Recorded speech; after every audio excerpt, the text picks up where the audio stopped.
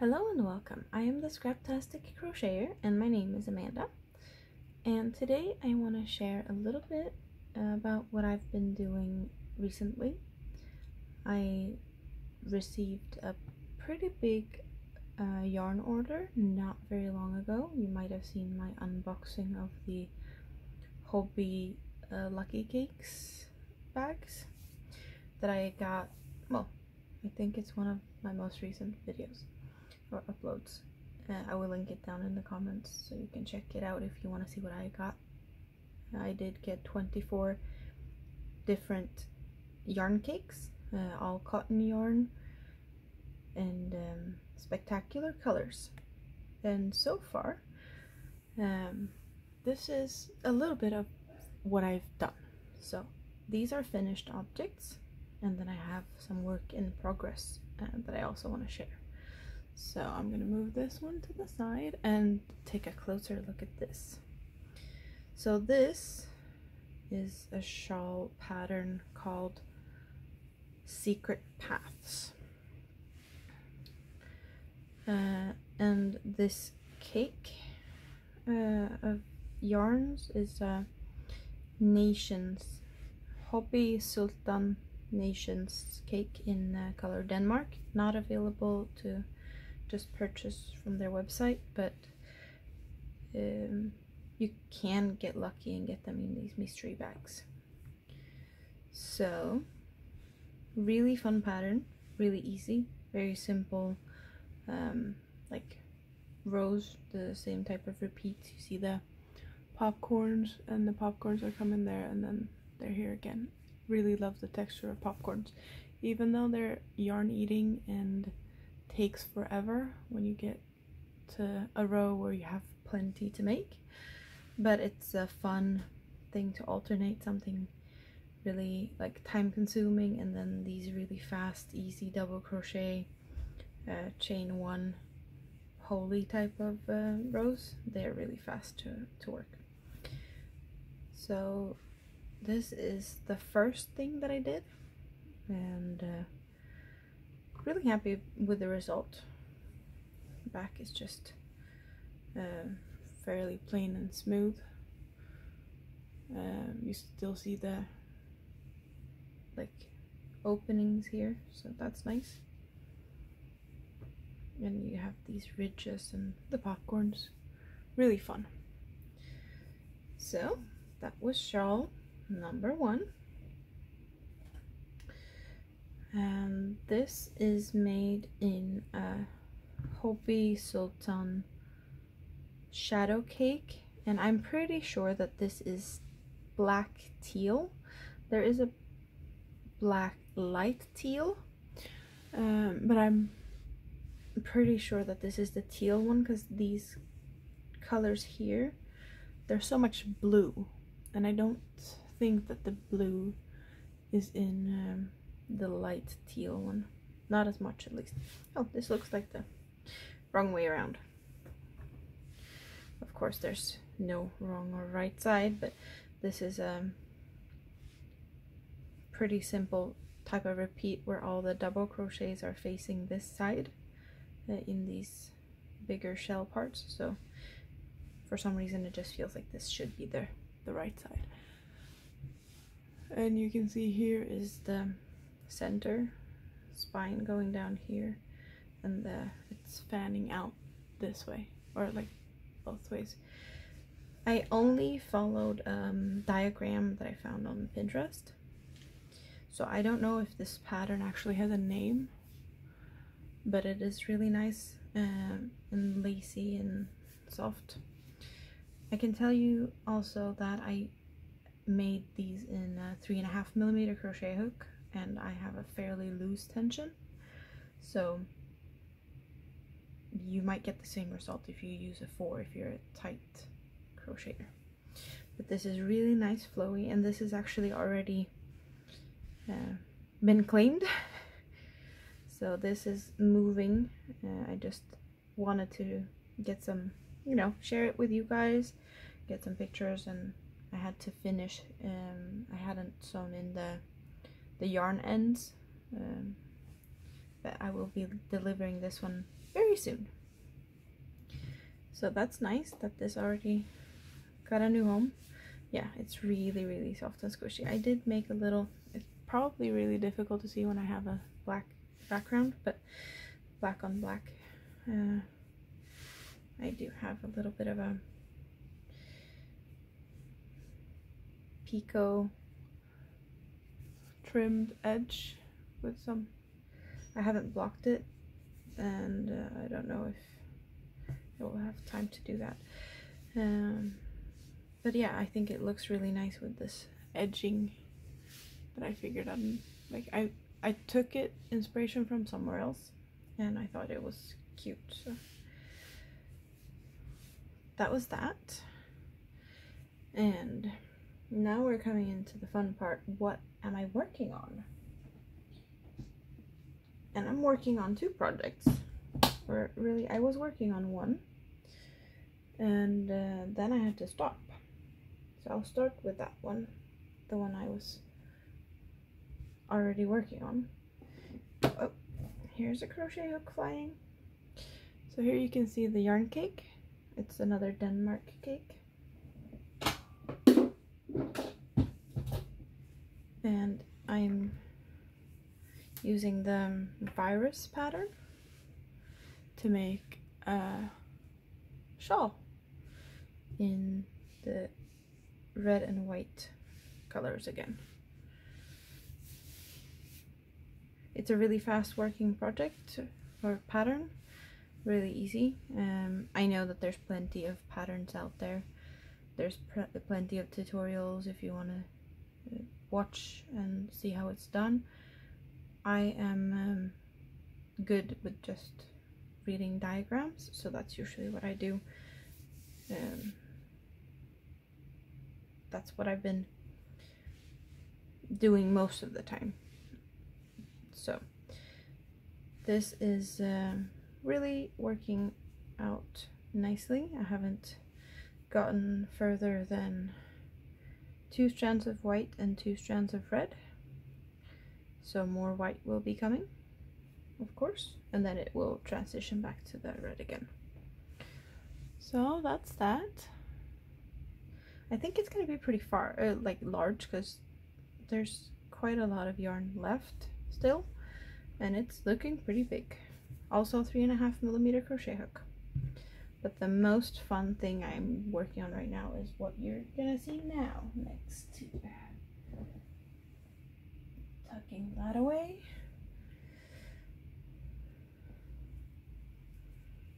Look at this gorgeousness.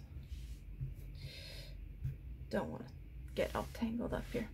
As you can see, I have not even finished the round I'm on.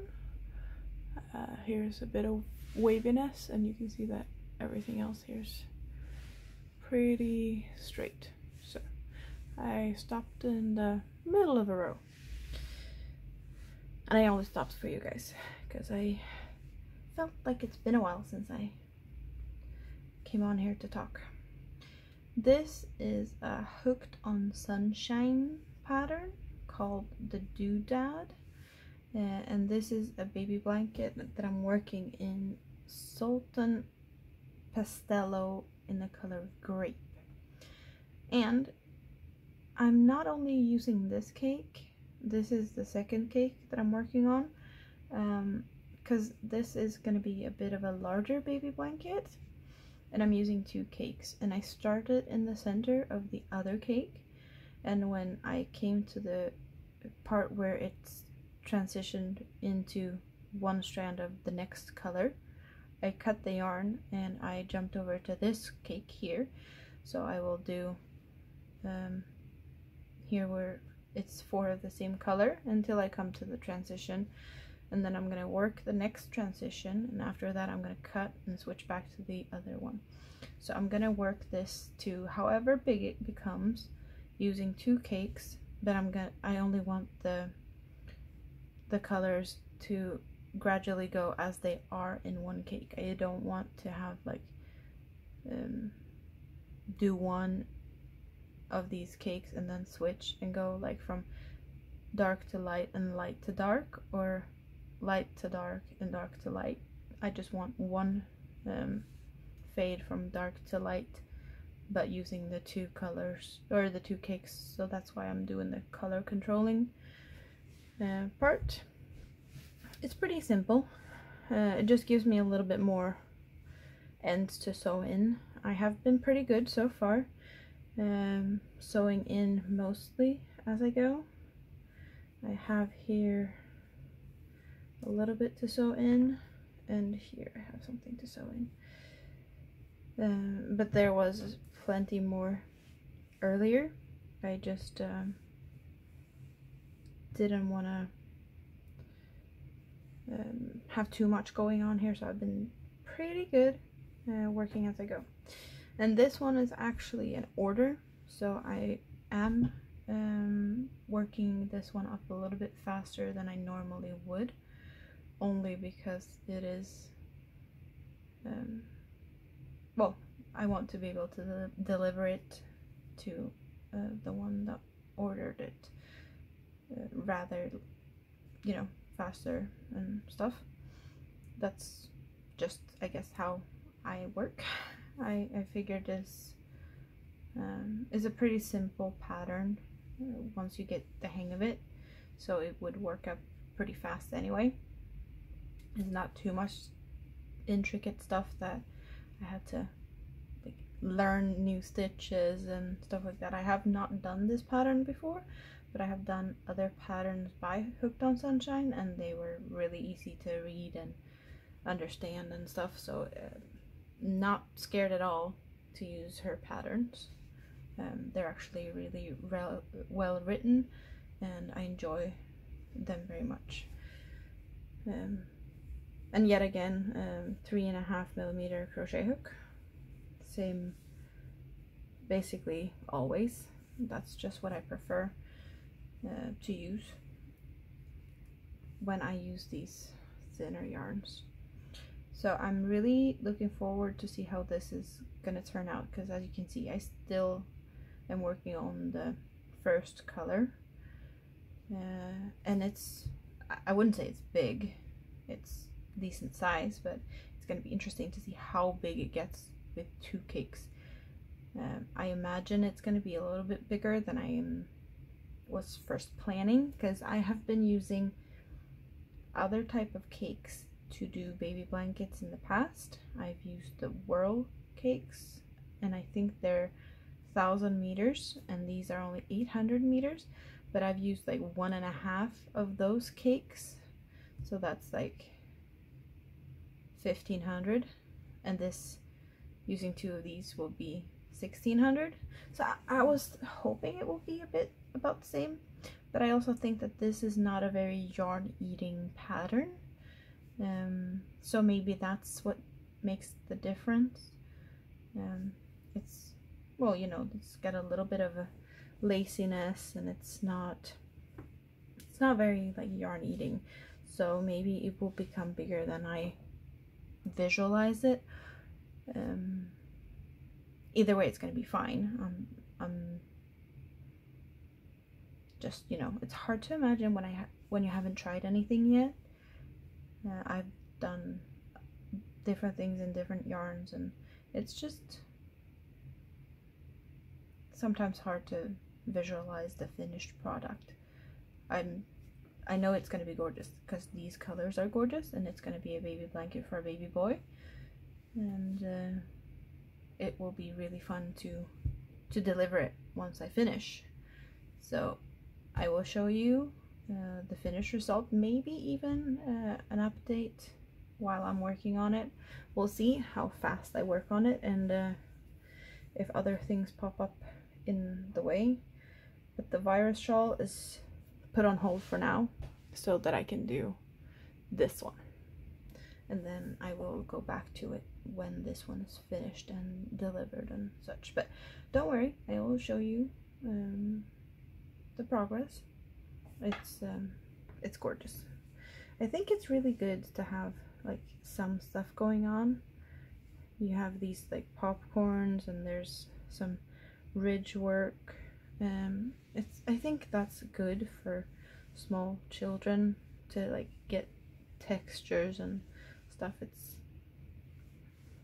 I already, like, I always thought that it's good for kids to explore, so I prefer textured baby blankets and stuff like that.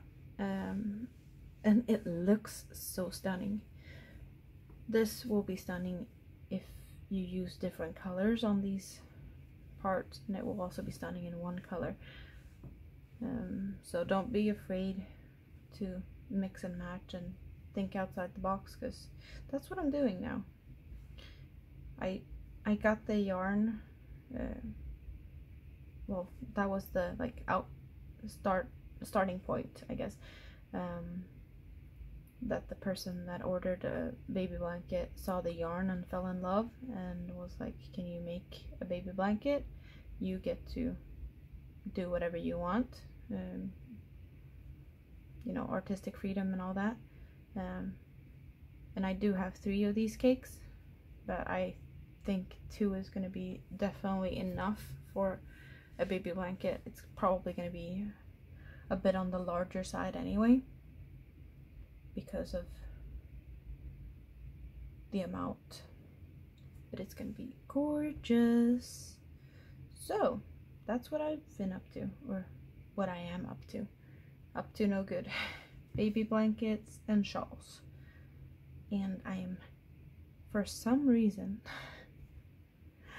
tempted to order more yarn.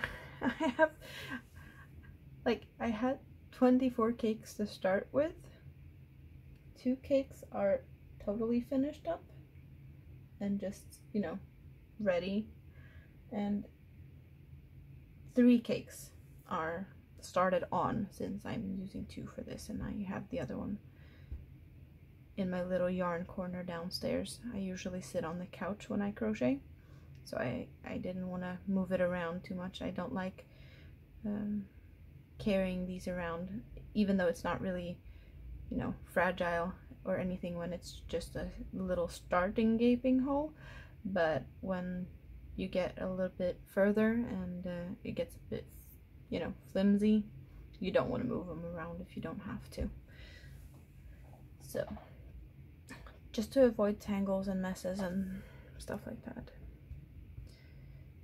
And the fun thing really is, you see, these are, you know, minty, awesome colors, and this teal to black,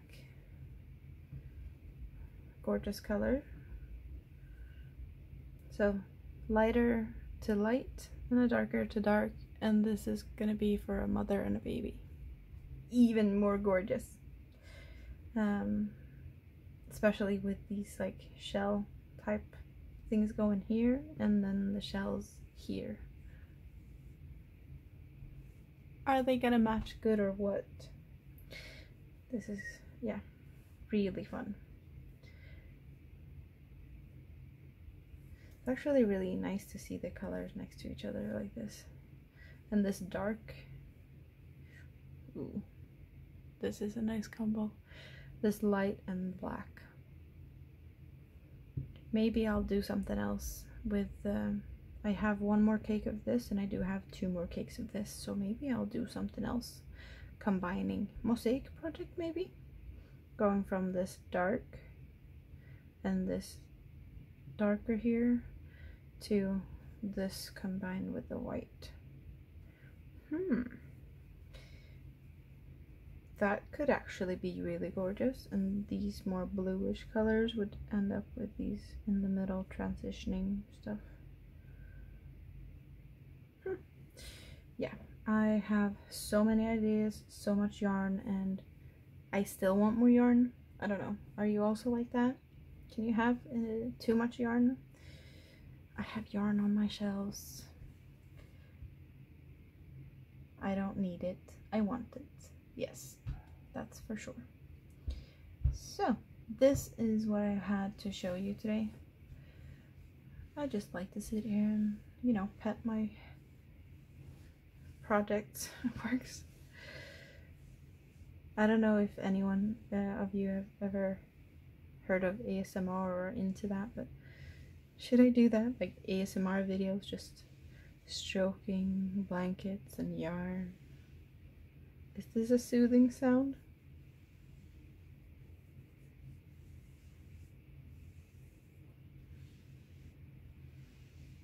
I don't know. Let me know. Maybe that's just too dorky. Yeah. I can definitely just, you know, laugh at it. I do enjoy some ASMR occasionally, so I'm not too afraid of it, or, you know, I just don't know if yarn ASMR is a thing.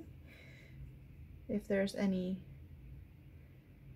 I actually need to check that out, like if there's any yarn ASMR videos or channels, or maybe I should start doing that because no one else is.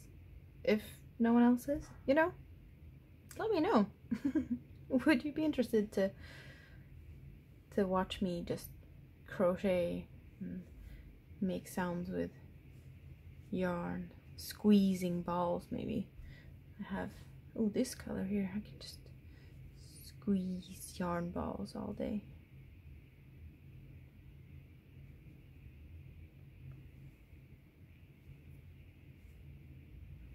And there's, I think there's, yeah, there's a ball band in here.